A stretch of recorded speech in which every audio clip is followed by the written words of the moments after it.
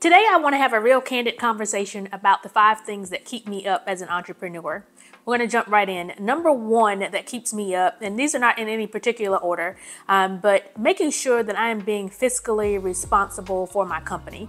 So now we do have employees. I have 18 full-time employees, 1 contractor, 6 part-time employees, and we're also onboarding 2 more employees. So that will bring us to about 18, 24, 26, about 27 employees. And that is a lot, okay? And I never thought that I would be here today with this many employees. I actually last week didn't even realize I had that many until we got ready to move 401k vendors and I had to fill out this census data. And I actually didn't realize that I actually had that many people already. However, to whom much is given, much is required. I know as a believer in Jesus Christ that I am not the source for my employees and making sure that they can take care of their families. I am simply the vessel. And the Lord thought enough of little old Renarda to allow her to have these contracts to be able to have this many employees relying on us to be successful so that they can actually feed their families and pay their mortgages and pay their car payments and vacation and do all the cool things that they want to do. So number 1 is always making sure that there are contracts available so that we actually have revenue and that we stay fiscally responsible so that our employees can get paid on time, so that we can keep our employees because they do love working for us. We have a great environment. We have we don't have the best benefit package yet, but one day I want to be able to provide health insurance for each and every person. Right now we just give an allotment each month, and then we give a twice yearly allotment where they can actually also use it almost like an HSA. So those are the type of things that you want to make sure that you have for your employees, but it's also can sometimes be burdensome because you want to make sure that you are being fiscally sound so that you do have the contracts, you do have the work, that you're performing well so that these folks can have a dependable place that they can count on to work for. So I'm always making moves, but at the same time, making sure I'm protecting what we have so that our employees can make sure that they get paid on time. And this is not something for them to worry about, like we are fiscally sound, but it is one of those things that's always in the back of your mind that are you 1 or 2 or 3 contracts away from not being able to be fiscally sound? Is there going to be an expense that pops up and all of this just blows up? So those are just the things that I have in my mind as the business owner, knowing that I have people that are counting on me in order to be able to meet their responsibilities. Number 2 is more on a personal note. So if there is a shortage or if there is something that occurs where we do not have the funding and the money and the contracts that we need, then the first people to get cut is actually not going to be our employee staff. The first people that's going to get cut is going to be the officer staff, and that's me and my 2 business partners. And that's just really how true business should go. If you know you need your workforce in order to maintain your client relationships and the contracts, but for some reason the money is not there, you do not cut your staff. And that's what a lot of people do, because everybody knows as a business owner, your number 1 expense is always going to be people. And that is usually where you see the biggest cuts and layoffs come, is from the people. But then your clients are going to suffer. And so in that instance, for us, we wouldn't want to cut our people because we don't want our clients to suffer. We would have to cut our salaries or cut our distributions in order so that we can make payroll. And on a personal level, I am not in a financial place where I can actually afford not to have the salary that I have, the distributions that I have, because personally, I'm not in the best financial situation where I could actually afford not to have income. So that's the second thing that bothers me as an entrepreneur or keeps me up, because if something did occur and the people that are going to have to take the cut is at the officer level, I'm not financially sound in my personal life to be able to afford to take such cuts. Number 3 is around cybersecurity. Okay, so I know we're a small business, but we do deal in the PHI space. And so everybody's aware of the most recent attack against Change Healthcare that is owned by United Healthcare. And I know they have a whole lot more money than we do. Okay, and then so they're able to pay out that huge ransom. And so they did have a huge target on their back.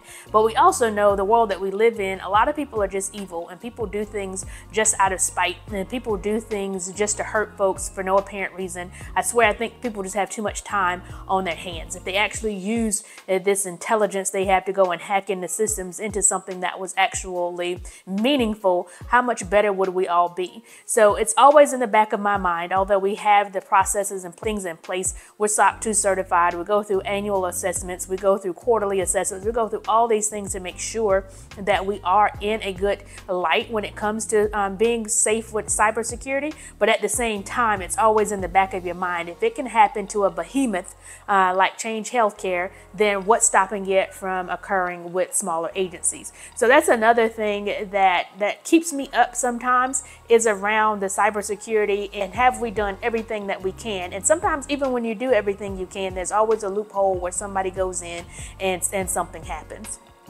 Number 4 is hiring the right people, okay? And so right now where we're at in business, it's one of those breaking points, and the breaking points is hiring the right people, okay? So whenever you're in business, you're gonna have different barriers and different breaking points along the way.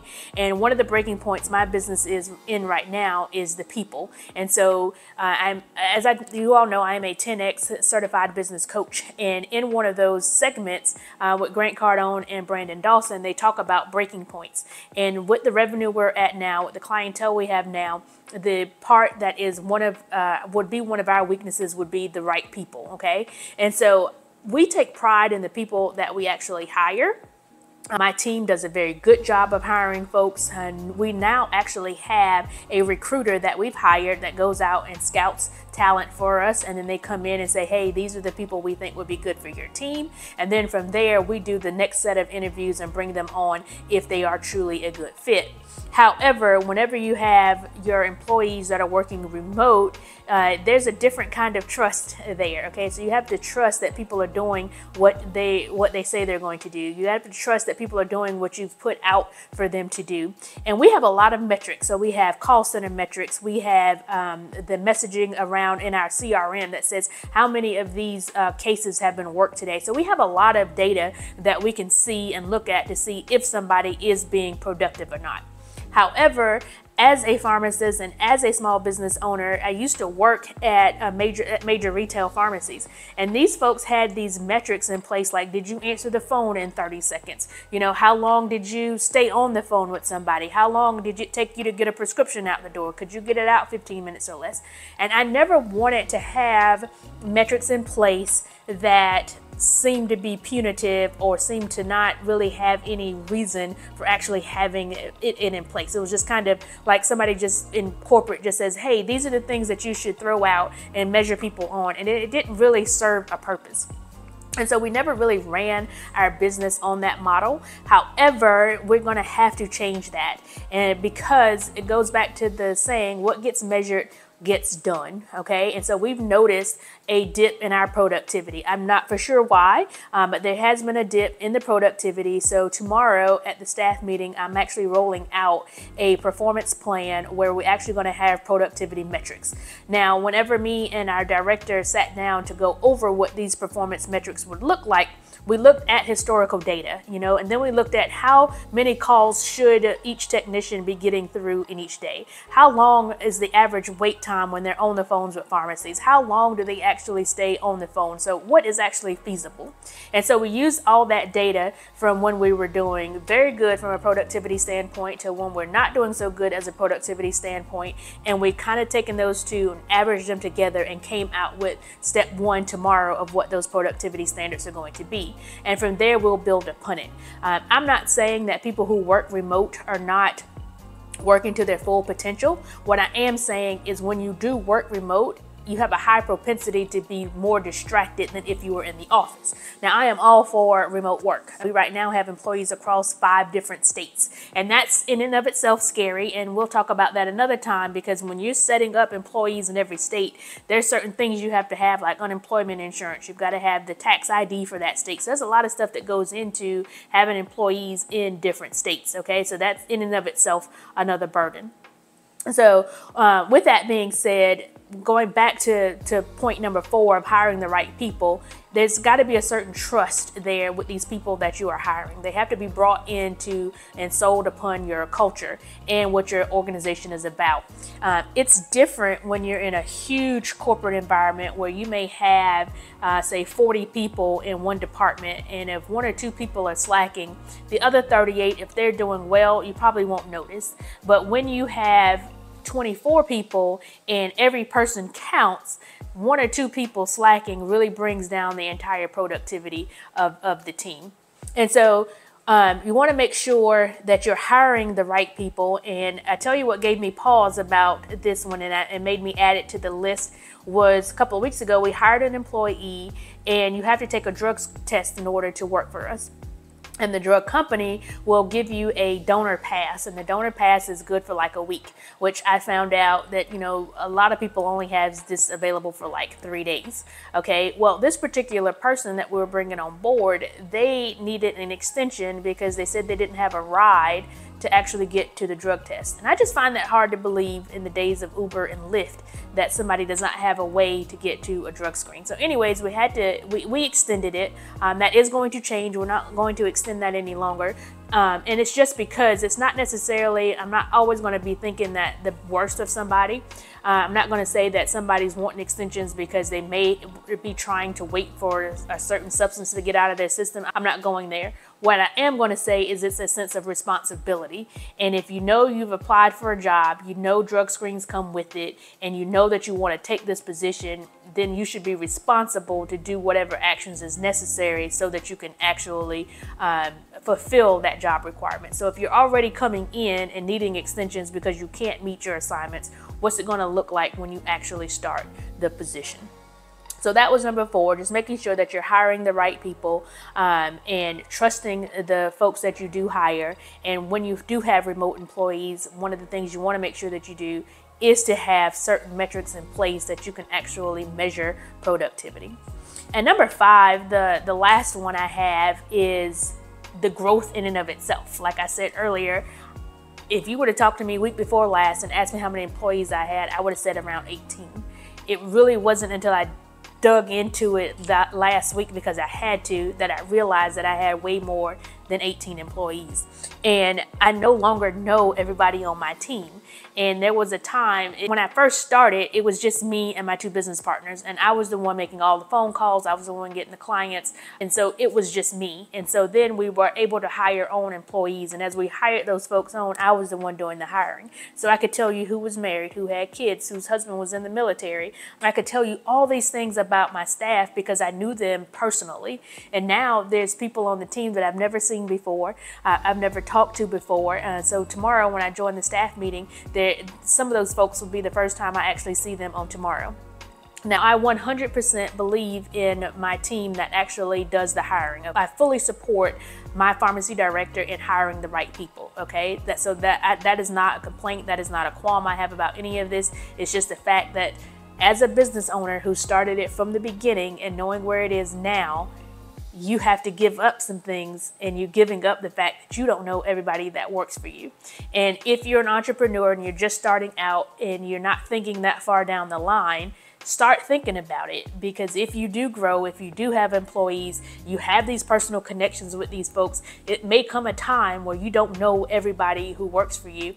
And some days I'm not good with that, and I'm not okay with that because I don't know my people, and I really do care for my people. You know, I like to know that whenever I'm out here getting contracts, that it's going to help one of my employees get a raise, or the house that they want, or the car that they want. Those things fuel me as an entrepreneur, just because that's just the nature of who I am, and I actually care about the employees. I never want to get to the point where I'm such a huge conglomerate that I've got thousands of employees and I don't know who these people are, and I'm no longer connected to them. And just being fully transparent, I don't know how that looks. Okay, so if I did get to 100 employees and I don't know everybody, how can I still stay personally connected to the people without necessarily knowing who's married, who has kids, who likes to drive a Cadillac? I don't know if it'll ever get to a point where I will know those things when I got 100 employees, and I'll be personally connected to those folks. Okay, so that's just one of the things that I wanted to mention. And in conjunction with that, I was listening to a YouTube video that Noah Keegan did, and he interviewed the billionaire Paul Orfalea. And he was the one who sold Kinko's. And I found this very interesting because in the interview, Paul states that there's a point where responsibility and then turns to burden. So there's a real thin line.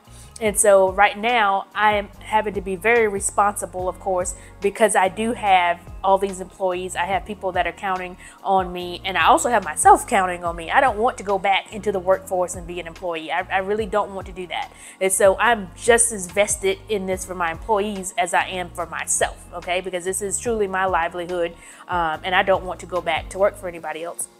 But he said in it, he said that it's so much pressure, and that he realized that sometimes when he was in it, he wasn't as grateful because it was so much pressure to make sure that the stores, the Kinko's, was performing well.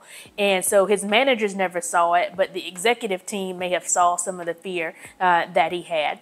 And the part about the responsibility versus the burden, I see that coming. It's going from responsibility now to a burden tipping point. I'm still responsible for these people, but the responsibility then turns into a burden because you're always in this rat race of, am I staying viable? Do I have the right contracts? Am I staying ahead of the market? You know, I don't want to be the Toys R Us and the Cab and the Radio Shacks and the Blockbusters of the world who's not staying innovative, and then something comes along and your entire business model is blown to shreds. Okay, so you're always having to think about, am I still being relevant in the market? Am I relevant 3 years from now, 5 years from now? What do I need to be looking at to make sure that I am not just fiscally sound and safe now, but I'm fiscally sound and safe for years to come?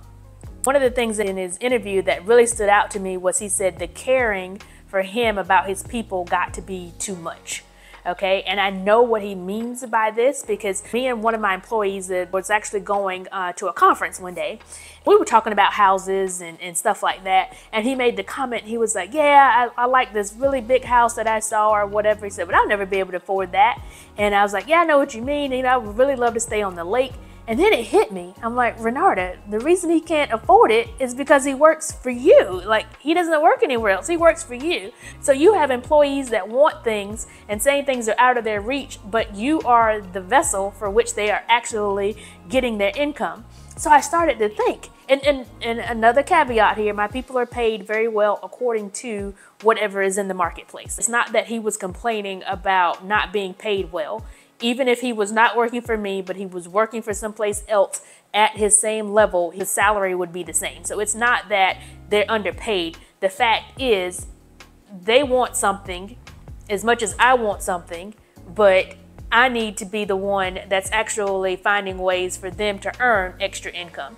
And you don't necessarily have to do that because some people could say, oh, well, you can go out and you can get a second job, or you could go out and you could do this. But I'm the type of business owner where when I've got good people and I've got great people, how do I share in my successes with them so they can actually afford the things that they want? Because I don't want to be that business owner that's at the top, that's having all this great profits and this great dividends, and I'm out here on a boat on Lake Murray, and then I've got an employee who I could not have had my boat on Lake Murray had it not been for the employees, and they can't get the house that they actually want. Okay, so that's another thing that just sits in my head is when you've got the right people, how do you keep the right people and incentivize those people and compensate those people so that they actually stay with you? I hope from all of that, what you see is this is just a very candid conversation of things that I've been thinking of lately that keep me up at night. And I'm not going to say keep me up at night because I do sleep well, but so those are just some of the 5 or 6 things that actually just go through my head as I'm a growing business owner, as my business is growing, as the employees are growing, the contracts are growing. So all of that is just to put it out there and say, whether you're starting out or whether you're already getting ready to hire, or you're already where I'm at, or maybe you even have even more employees, I just want you to start thinking about what this actually looks like and what this journey looks like. And if you could drop in the comments below, let me know where you're at. Are you just starting out? Do you have employees already? Do you have more than 24 employees? And if you have any hints and advice for me or any of the followers, please put that below, because it really is a learning curve. You actually can have mentors and people to tell you what they're going through so that you don't hit those same pitfalls. And that's what this channel is about, is letting me share some of my best practices and some of the hurdles that I went through, so that as you start your business and go throughout the journey, you don't have to suffer the same pain and consequences. So I hope this was very helpful. If it was, please don't forget to like and subscribe. So if you are a new entrepreneur and you want some ideas on how you can actually start your business and what you can use as far as customer service as that leverage, I suggest that you watch the next video. It's called Sell the Need and Service the Sale. It's all about how you can anticipate the needs of a client and provide great customer service throughout that entire transaction so that you can have better client retention. So we appreciate you and we thank you.